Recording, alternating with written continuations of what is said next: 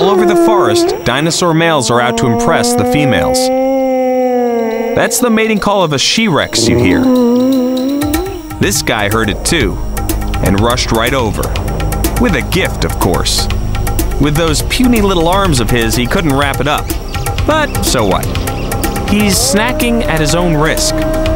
If the female doesn't like the looks of his present, or anything else about him, she could attack. It's showtime. That's her. Better hope you don't have carcass breath, my man. You don't want to offend a 5-ton female.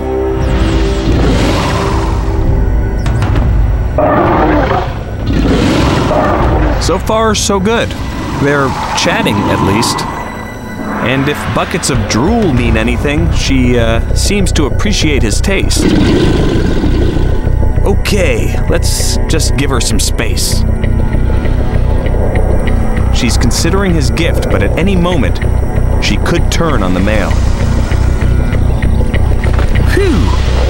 As long as she's devouring the Triceratops, the male T-Rex is safe from her jaws.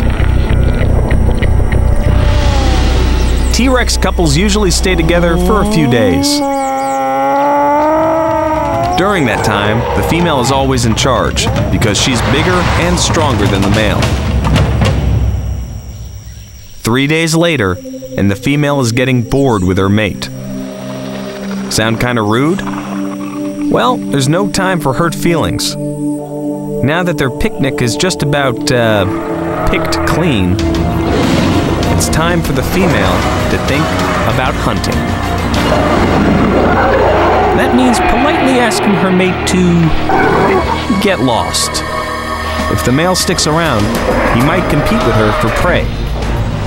Now he could try and stand his ground, but he's smaller, he's weaker, and if he doesn't move soon, he's breakfast.